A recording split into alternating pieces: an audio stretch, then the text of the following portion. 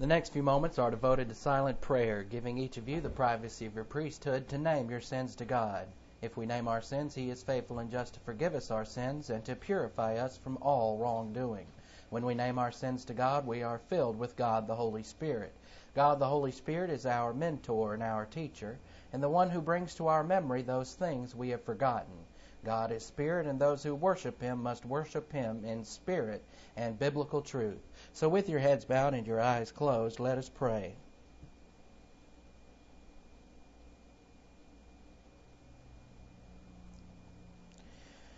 Father, we thank You for the wonderful privilege and opportunity to assemble ourselves together under the principle of freedom so that we might learn the Word of God.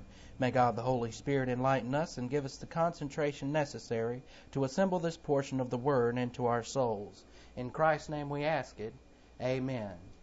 Now we're dealing with the subject of divorce, but in order for, especially you young people who aren't married yet, in order for you to avoid the likelihood of divorce, there are some certain, there's a checklist you should make for yourself, a compatibility checklist. And from this checklist, you will be able to have a better marriage if you find someone from this compatibility checklist.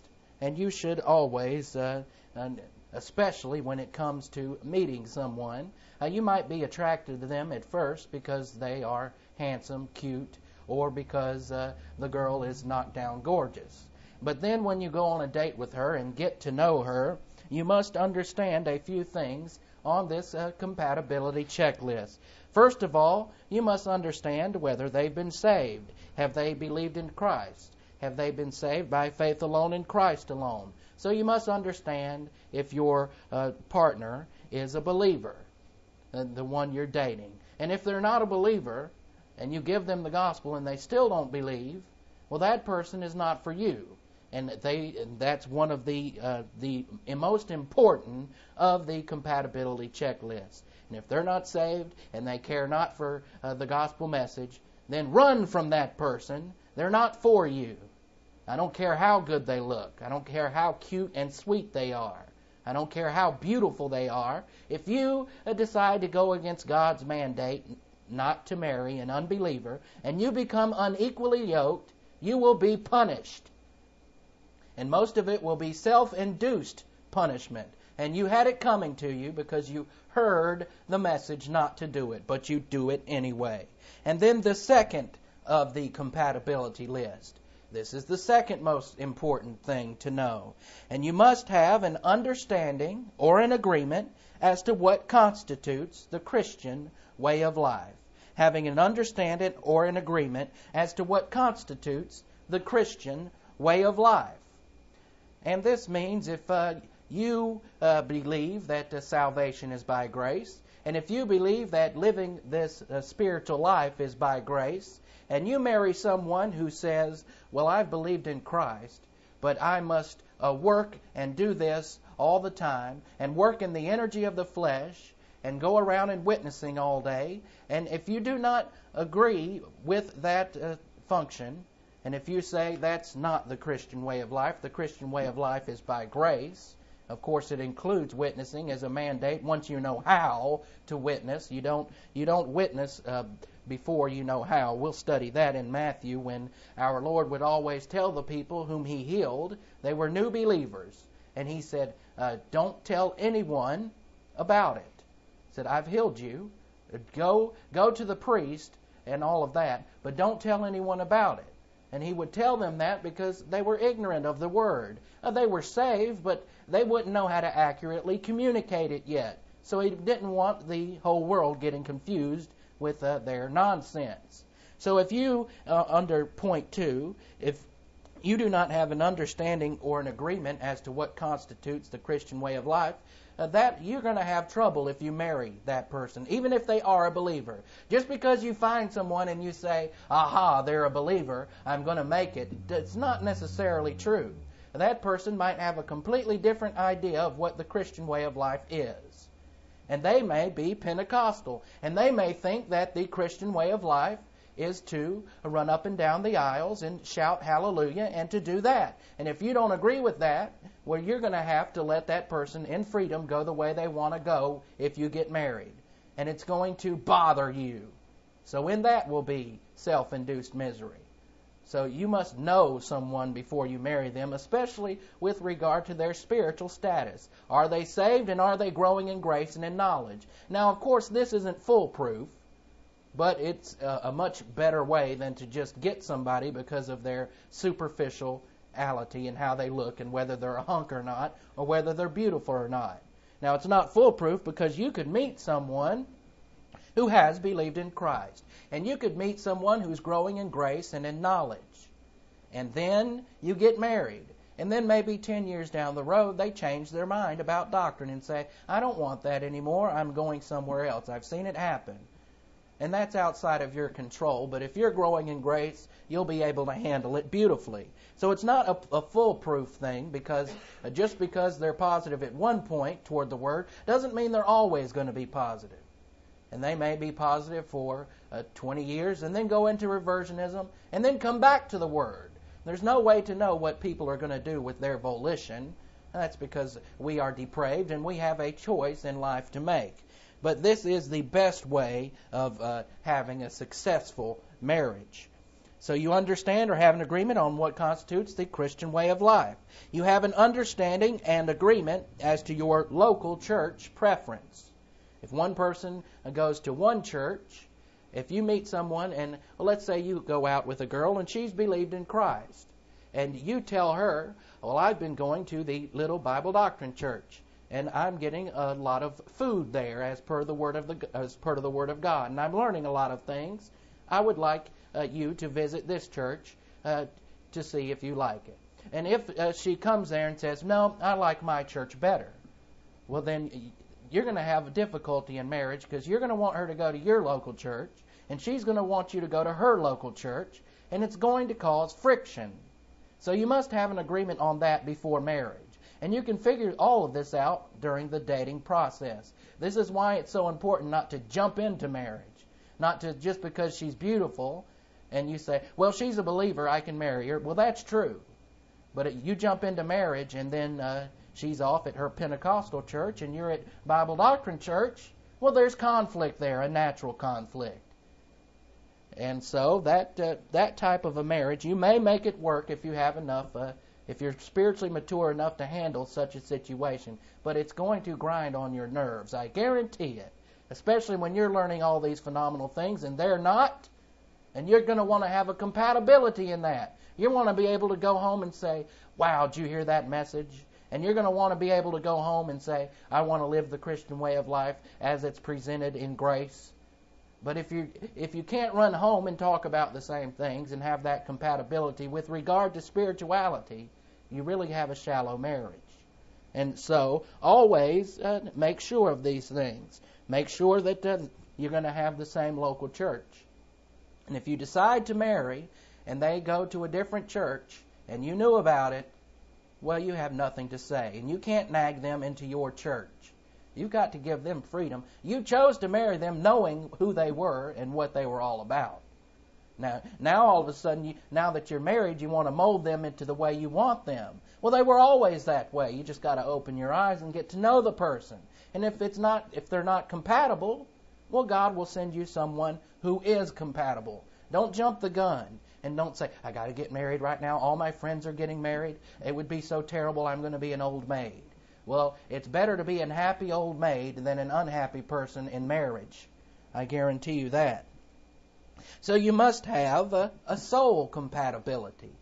A soul compatibility. And what is that? Well, what's your priorities in life? What are your priorities and what are their priorities? Is their priority, number one, to learn the Word of God? You see, you might meet a Christian who they're all right with the Word of God, but they're not that enthused about it. In other words, they could just as easily be watching a television show and it wouldn't strike their conscience as going to church. And it's not that they hate the Word of God, they just like entertainment better. Lovers of pleasure rather than lovers of God. So, if you must know what their priorities are. What their priorities are. Is their priority Bible doctrine number one? Is your priority Bible doctrine number one? That will be compatibility. Now, if it's the other way around, let's say your priority, Bible doctrine, is number 50. You'll go when you feel like it. Yours is down the line about number 50. And let's say her priority is number 1 for Bible doctrine. Well, there'll be conflict there. You would be more compatible with someone who didn't care for the Word, because that person who cares for the Word is going to have a natural conflict with you.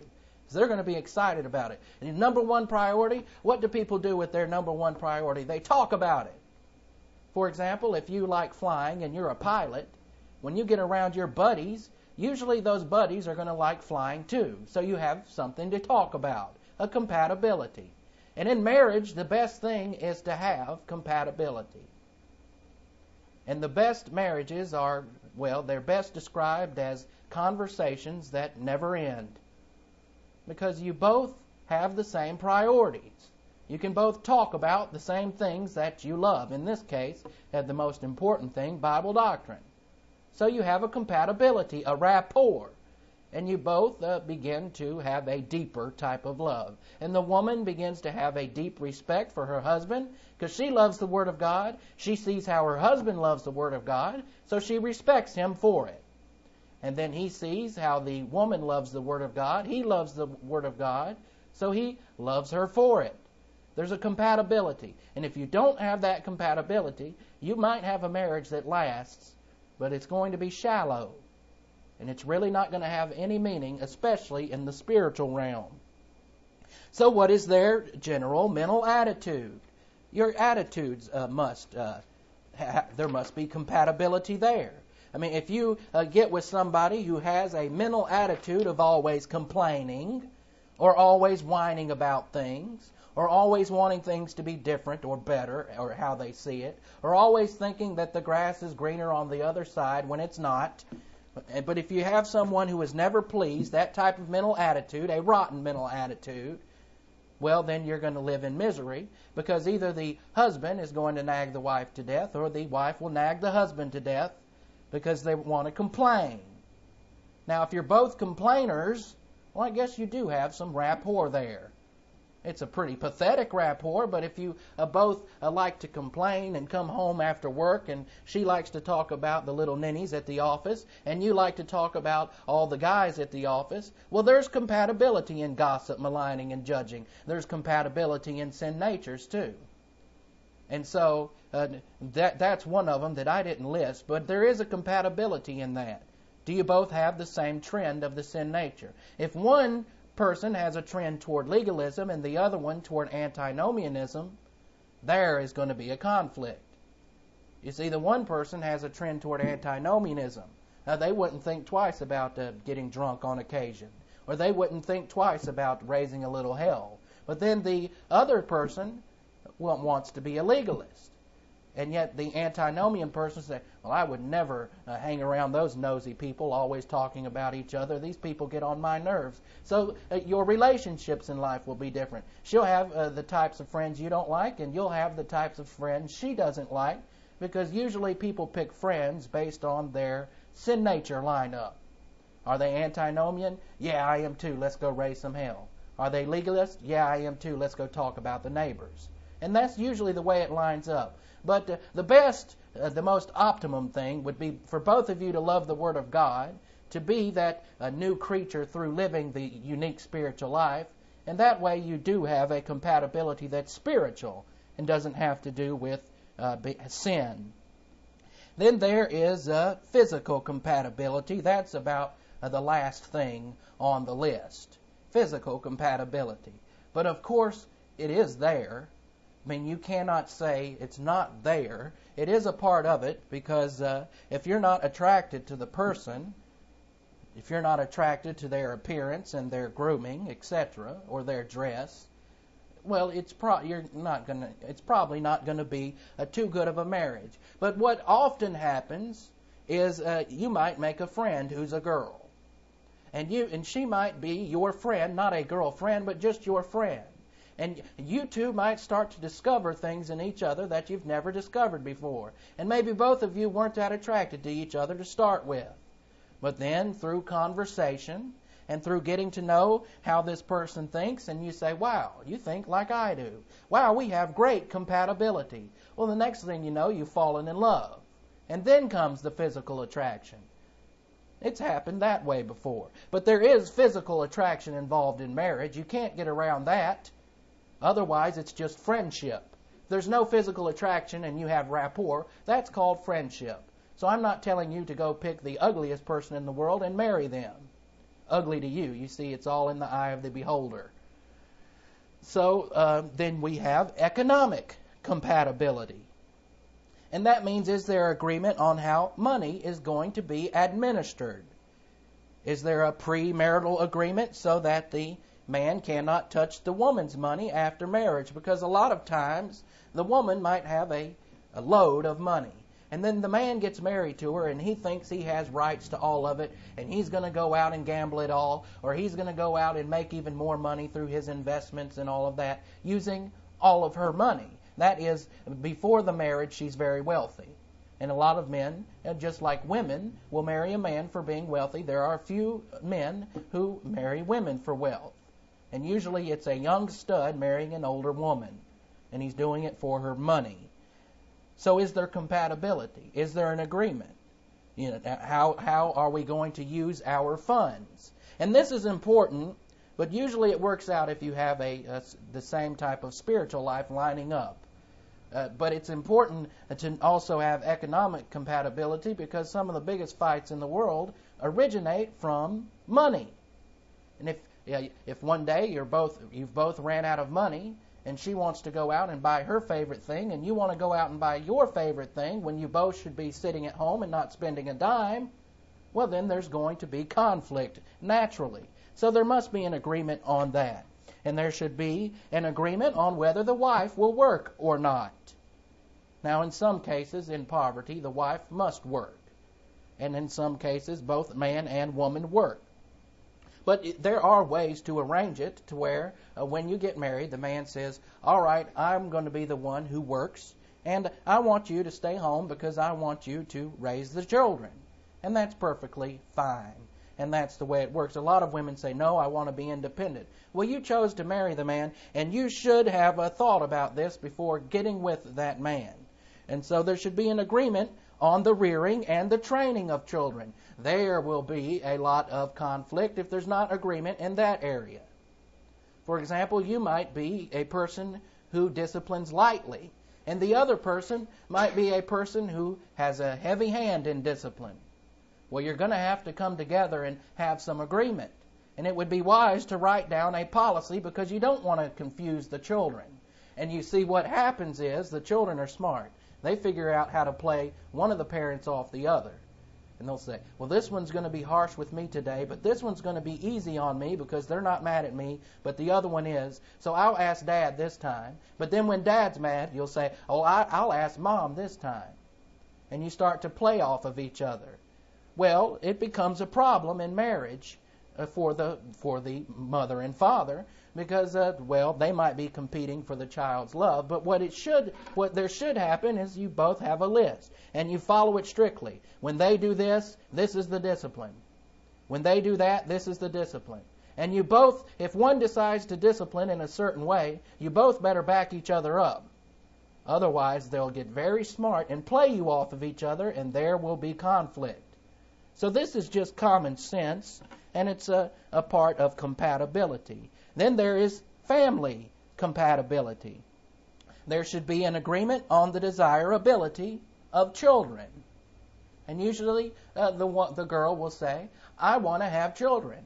Well, if you're a guy and you say, I don't want to have children, I never want to have children, there's a lack of compatibility there, and there's a danger in that, because if the woman has always wanted children and you say, no way, she's going to resent you for it, especially when she gets older and she sees all the other women with their children, and she's going to say, I wish I could have had a child, and she'll start to resent you for it. So you must have an agreement on this.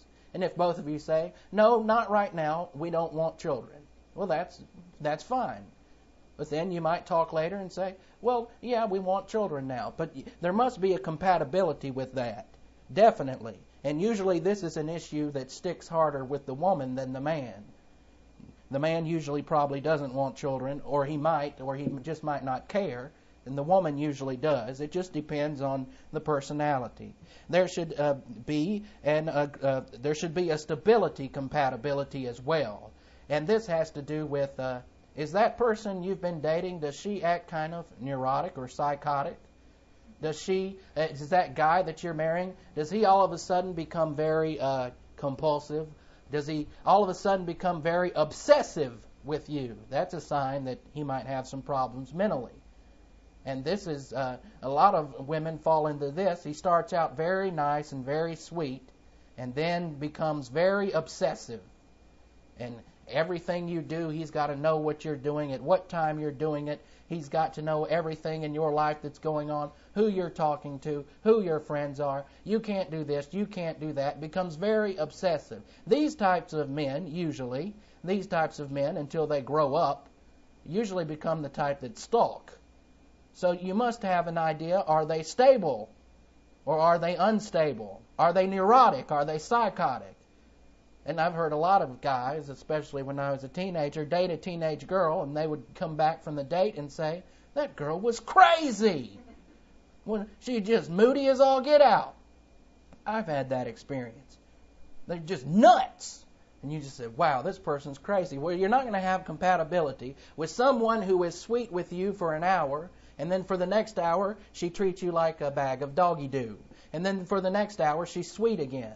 But that's very difficult to deal with. And so if they're neurotic, or if they are drug dependent, if they have a drug problem, definitely avoid that. That's common sense. Or if they are a compulsive gambler and spend all the money all the time, compulsively gambling. You can gamble and go to Vegas with a limited amount and have fun. But compulsive gambling is a problem, most definitely. And a sin, because you wouldn't be providing for your family. But for just a regular gambling with some discretionary money that you have left over, that you really don't have anything else you want to do with it, that's fine. We can't go overboard with it, though, just like we can't really go overboard with anything in life. Whether it's eating too much or drinking too much, there must be a stability. So now we're looking at the dissolution of marriage by death. We already talked about how adultery is a reason for divorce and remarriage. But that is only for the innocent party, not the guilty party. If the guilty party commits adultery, they don't have the right of remarriage. But if the innocent party commits adultery, the innocent party hasn't committed adultery, but if they know the guilty party has and they decide to get a divorce and then get remarried, that's perfectly legitimate according to Scripture. Romans chapter 7, verse 2, verse 3. This is where it deals with death of a spouse dissolves the marriage. Romans 7, 2 through 3. And you might be saying, I thought we were studying Matthew. What's this all about divorce?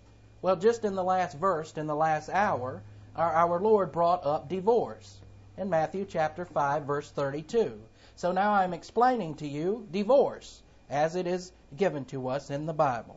For example, a married woman is bound by the law to her husband as long as he is alive. But if her husband dies, she is released from the law, the contract of marriage. So then if she marries another man while her husband is still alive, she is classified as an adulteress. But if her husband dies, she is released from the contract and is not an adulteress, even though she marries another man. And as I told you in the last hour, some people make a big issue out of their family members. One of them has a death, and then they run out and get married maybe 6 months later, and everybody gossips. Oh, that body's not even cold yet. Well, guess what? The Bible says they can remarry. So leave it and let them make their own decisions, whether it's foolish or not. You have no right of gossip or maligning or even getting involved. They are free to remarry. In fact, according to this law, they are free to remarry the next day. Now, it would be stupid. And you might be tempted to gossip and say, that woman's body is still warm and she is going to, and he is just going to go out and marry somebody the next day. He has the right according to Scripture. Now, it would not be wise. It would probably be wise to wait about a year because you'll probably be devastated, if you're normal, by the death of your spouse. Now, I've known some people that would celebrate, but that's different. It's usually a normal thing when the death of the spouse occurs that, there's a time of mourning. And, of course, that's natural. And usually the rule of law is wait about a year or even longer so you can get over that, so that you won't, every time you go on a date, be thinking about your wife or your husband who has passed away. And it does take time, and I'm not advocating you to get married right off, absolutely not. I'm just telling you that if you do, it is perfectly legal according to Scripture. And this illustration applies equally to both men and women, even though it's focusing on the woman. Now, personal love outside of the integrity envelope. Remember the integrity envelope, personal love for God the Father, and impersonal love for mankind. Personal love toward other people outside of that becomes dangerous, and because you will fall in love for all the wrong reasons outside of the integrity envelope. And there's nothing more dangerous than falling in love while you have no integrity. And that's the problem with not only unbelievers, but it's definitely a problem with believers today. We've got entire churches across the country designed as a lonely hearts club. Why do you go to church? I want to meet that right person. Are you going to church for the Word of God? What's that? No, they're going to meet the right person. And it usually ends up in disaster. And if you say, well, I don't think so, then tell me why Christians have a 50% divorce rate if that's not the case. If they were getting with the Word of God, their marriages would be working out. If they were getting with the Word of God, their family life would be working out. Seek ye first the kingdom of heaven, and all these things will be added unto you. They could care less about the kingdom of heaven. They could care less about learning Bible doctrine. All they want is a social life.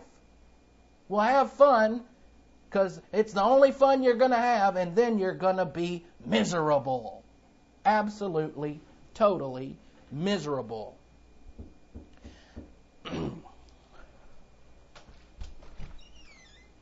Hey, we're in the middle of church. Can I sit in? Sure, come on in. Thanks. So again, this illustration applies equally to the man and the woman.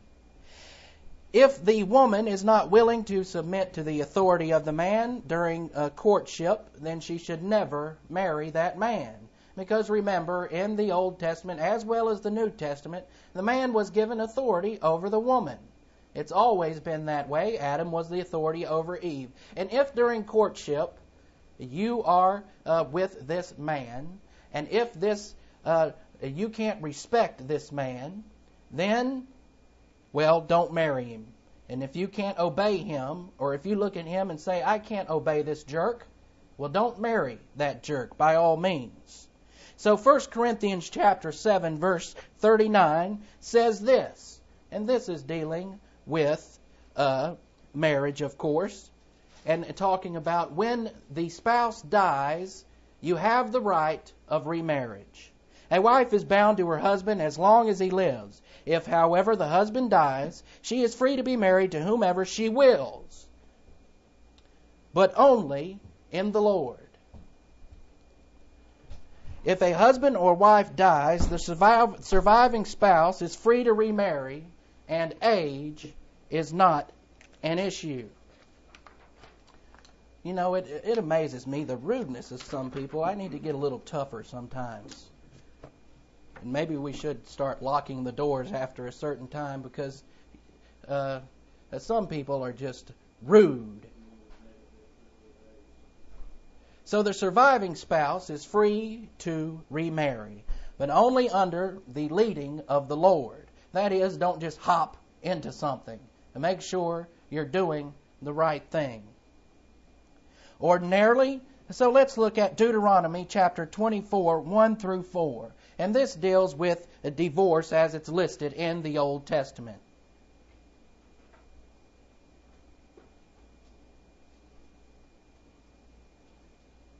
Divorce as it's listed in the Old Testament, Deuteronomy 24, 1 through 4.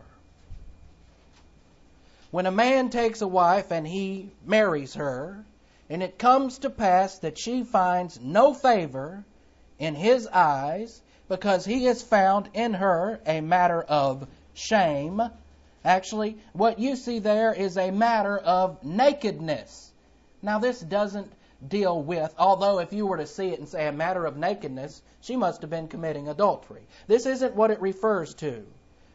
If there is a matter of shame in her, then he writes her a certificate of divorce, and he places it in her hands, and he sends her out of the house. Now, how do I know it's not adultery? Because if it were adultery, then the woman would be stoned. That's the way they did it in the Old Testament. They didn't fool around. Now, we don't do it today, and you can thank God for that. But in the Old Testament, if you committed adultery, you were stoned. So the fact that he just sends her out of the house means that this isn't related to adultery. This is related to some superficial reason, some matter of shame.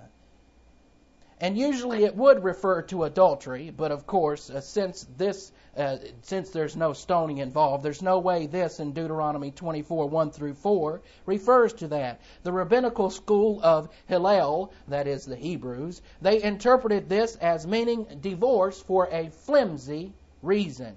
Anything that displeases the husband. For example, she might eat or cause her husband to eat food that had not been first tithed. And that was in the Old Testament. It means she didn't pay taxes. So she has dishonored her husband in that way. So he says, all right, I'm getting a divorce. Well, it's a flimsy reason. And then the second is by not keeping a temple vow. This might be what it's referring to. It's not very specific, but these are some of the flimsy reasons they could come up with. Or by walking in public with her hair down, something that might displease the man in those days. Or by flirting with a man. Maybe she just flirted with a man, and he says, all right, you flirted with that guy, I divorce you. A flimsy reason, but they could do it. If the man found a woman who was more beautiful, another flimsy reason. This phrase is also found in Deuteronomy 23:14.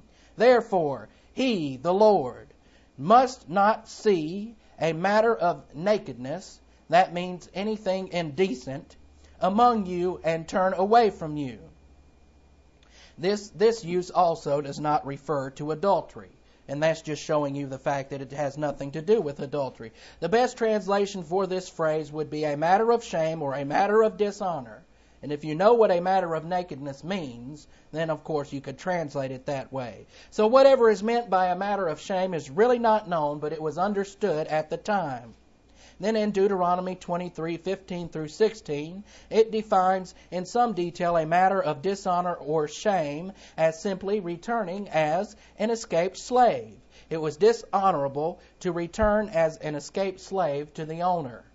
That is, it was dishonorable to the slave. Becoming a cult prostitute was a matter of shame, of course. And also a matter of shame was not paying your taxes, Deuteronomy 23:18. And also, if you were going to be a homosexual prostitute, which they did have, that would be a matter of shame. But there was a legal and civil procedure for divorce in the Old Testament. The civil case was tried by a Levite, the priestly tribe. And divorce was a civil matter. Divorce was always a civil matter. When it came to adultery, it was a criminal matter. Because remember, do not commit adultery, part of the Ten Commandments. Now I'm talking about in the age of Israel, it was a criminal matter. Even today it might be, but it's not. It doesn't hold the penalty that it used to hold. And back then, in the criminal matter, the woman would be brought out if she committed adultery and would be stoned to death, along with the man who was caught with her. Or the other way around. They would be stoned to death. So this shows how rare divorce, even they still did it, but it shows how rare adultery would be. So we can also deduce from this verse that divorce was totally legal under certain circumstances called matters of shame. I mean, it was perfectly legal, but they did not have the right of remarriage. The right of remarriage, as we studied last time, is related to about 3 different things: adultery, and abandonment, and one other which we'll get to. But this became a gimmick for the people in Israel, just as it is a gimmick today. People getting divorced for any reason.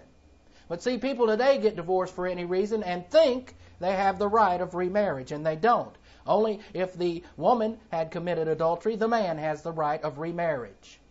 If the man committed adultery, the woman had the right of remarriage. First divorce, of course, then remarriage. Or death, then the right of remarriage. Or abandonment. If suddenly the husband just leaves you and you don't know where he is and he's gone and he's abandoned you, or vice versa, you too have the right of remarriage in those three cases. And you say, what about abuse, getting beat up? Well, you have the right of divorce, but not remarriage, not until the man remarries. And when the man remarries, he's actually committed adultery, and the first marriage has been dissolved. So then you have the right of remarriage. So the divorce gimmick is just for any reason getting a divorce. But you don't have the right of remarriage, not under God's mandates. The divorce gimmick seeks a superficial type reason. For example, the woman might be interested in another man, so she divorces her husband. And she might give a silly reason like, we're just not compatible anymore. Well, really, she's fallen in love with someone else. It's a gimmick, though. And she may not have committed adultery yet. But she gets a divorce, and then she goes ahead and marries someone else. And when she does, she might think she's in the right. And she might think that she has slid around the law or found a loophole. But she hasn't. Because when she remarries, not only does she commit adultery, but she causes the other man to commit adultery for that one time. And then, of course, the first marriage is dissolved. So the divorce gimmick is a sly, self-justification type of way to get rid of an unwanted spouse. And the husband might have some stupid pretext to divorce the wife simply because he's found somebody more beautiful, and vice versa. So verse 2, and when she leaves his house and goes her way and becomes the wife of another man. Now this is dealing with the innocent victim of a divorce gimmick. She leaves the house and goes her way and becomes the wife of another man. And she did so because she used the divorce gimmick.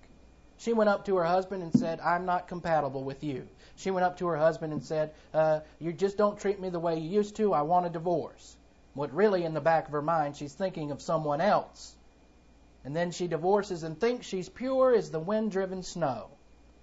But when she remarries, well, she's just committed adultery because she doesn't have the right of remarriage. So divorce, you have many reasons for divorce, even given in the Old Testament. Many of them very superficial reasons, like the one where the woman doesn't wear down her hair in public and the man says, I want a divorce. Well, they would grant it to him. A very superficial reason for divorce, but he would not have the right of remarriage. So today, people get divorced and remarried and divorced and remarried. Well, they don't even know the rules behind it all. Matthew 19:8. This is when our Lord said in Matthew chapter 19, verse 8, because of your hardness of heart, that is, your scar tissue of the soul, Moses permitted you to divorce your wives. Now this is Jesus Christ talking to the Pharisees, because he's really been tough on this, and he's told them the exact way that, actually, he's insulted them. He's already insulted them in Matthew chapter 5 by saying, you've heard it said not to commit adultery, and all of you sit here and say, I've never done that. But you've done it in your heart, you sinners. Well, that offended them. And then he brings out the fact that, well, a lot of those Pharisees and experts in the law would get married and divorced and remarried and divorced and remarried several times. So they were offended when he said, well, you just can't get a divorce and remarry and think you're so holy. You think you're so great and you think you're getting into heaven by following the Mosaic law. And what have you done? You've been married 5 times and you haven't followed the mandate. So it insulted them. So they're trying to insult Jesus back. And they're saying, okay, well, what about Moses, who said they could have a certificate of divorce? And he said that's true. And then in Matthew 5, he talks about not having the right of remarriage. And here he says, because of your hardness of heart. that is scar tissue of the soul, Moses permitted you to divorce your wives. So what does he do here? He insults the religious people all over again. They're trying to trap him in something. And he just comes back and says, hey, it's your hardness of heart. Because you're sinners, and because you are depraved, because you are gross people, then you have a hard heart, and you are permitted to divorce your wives. So that's all that Jesus was saying to them. Okay, Deuteronomy 24:3 gives you 2 reasons for dissolving a marriage under the Mosaic law. There's an illegal reason. Her husband hates her. He just hates her, so he says, I hate you, I divorce her. And then a legal reason, her husband dies. Now in verse 4, then her first husband, who previously divorced her, is forbidden to marry her again, since she has been defiled. For that is an abomination before the Lord. Therefore you will not bring sin into the land which the Lord your God gives you as an inheritance. Now she's not defiled in the sense that she's done something wrong. It means that she's had sex with her second husband. That means it's permanently destroyed the authority of her first husband. Therefore, the Bible tells her you cannot go back to your first husband after divorcing your second husband. You've been defiled. And a lot of people do this as well. They are married to their first husband, get a divorce from their first husband, and get married to someone else. And then that marriage with someone else doesn't work out, and they say to themselves, you know what, I was better off with my first husband. So they divorce their second husband, try to get back with the first husband. You can't do that. It's an abomination before the Lord. So remarrying the same person you divorced is forbidden and shouldn't be done. So she's not defiled in the sense she's done something wrong.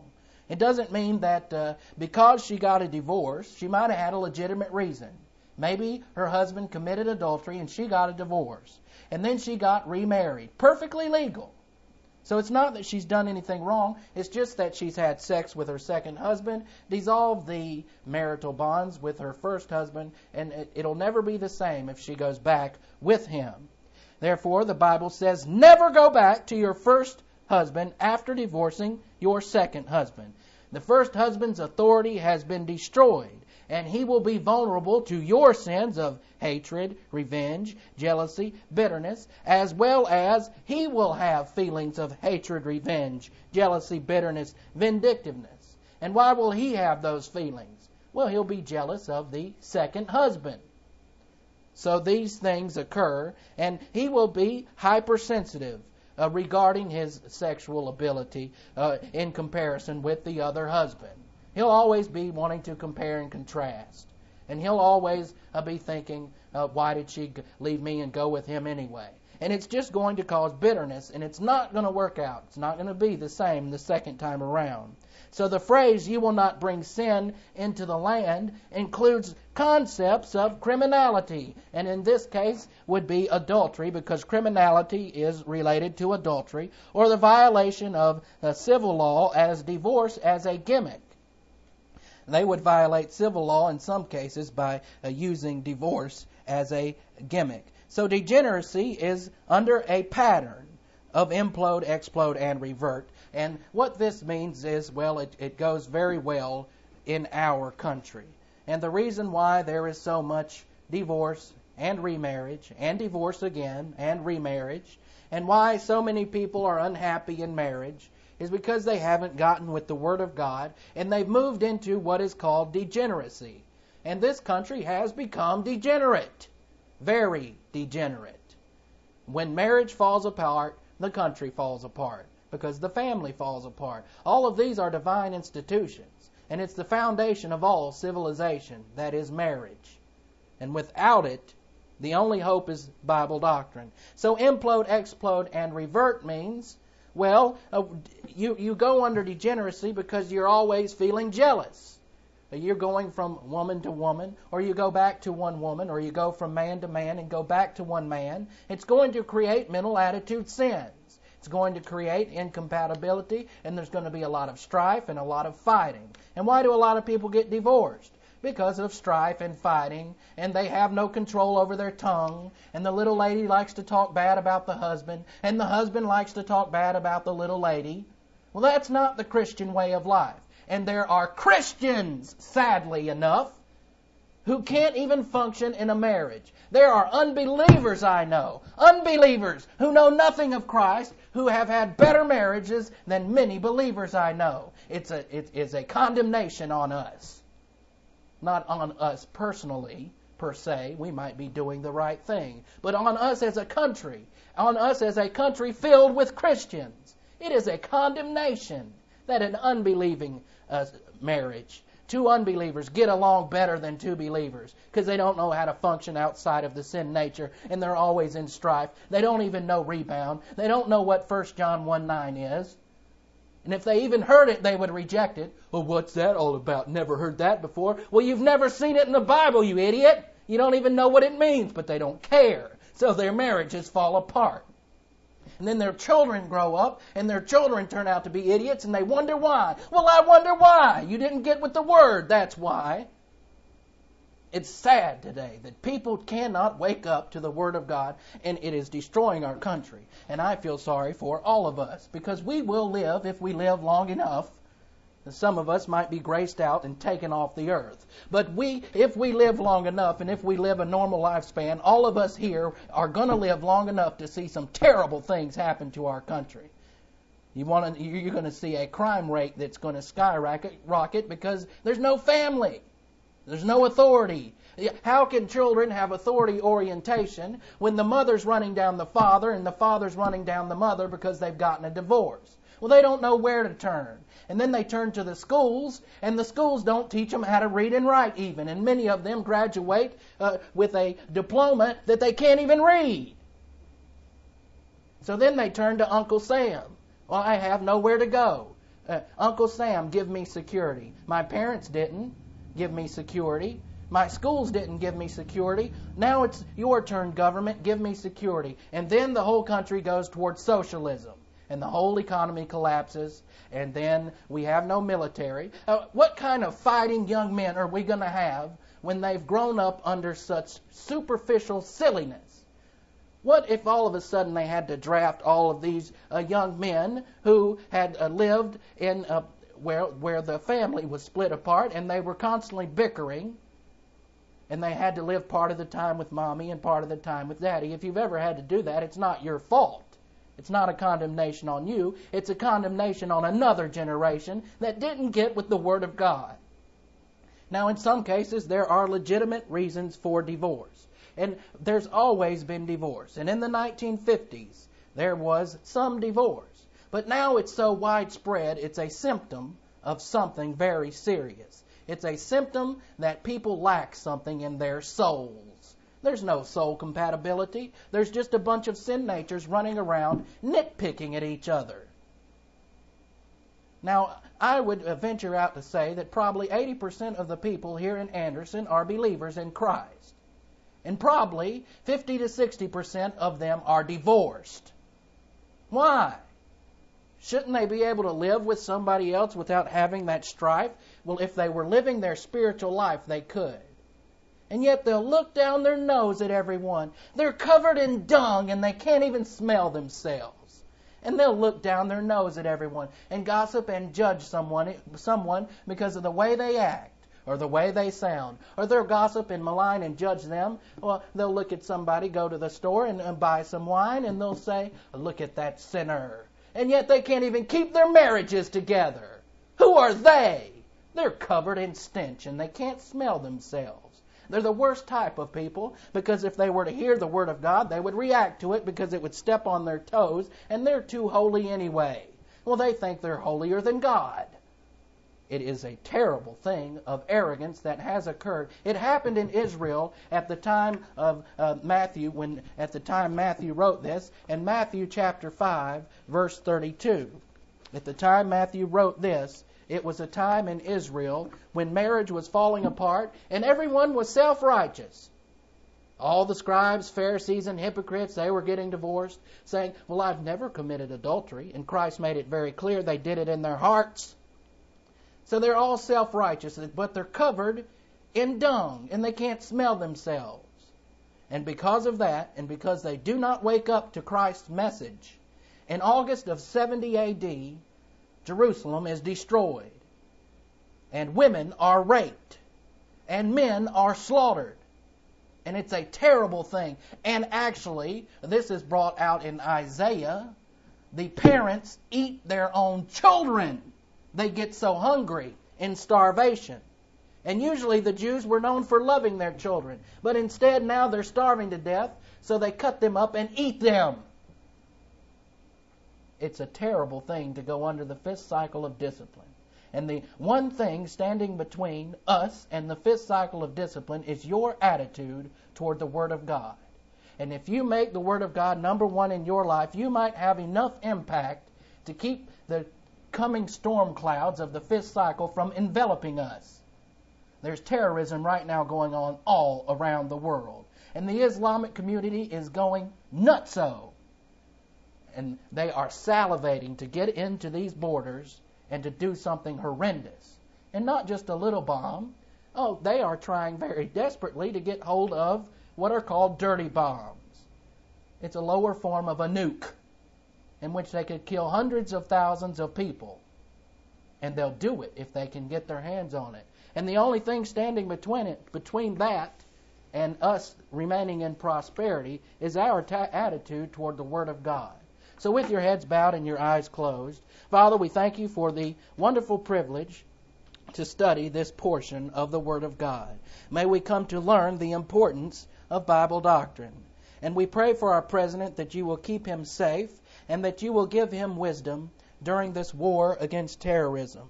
And we also pray, if it be your will, that you will continue to shield us from the terrorist and from any evil attack against us. In Christ's name we ask it. Amen.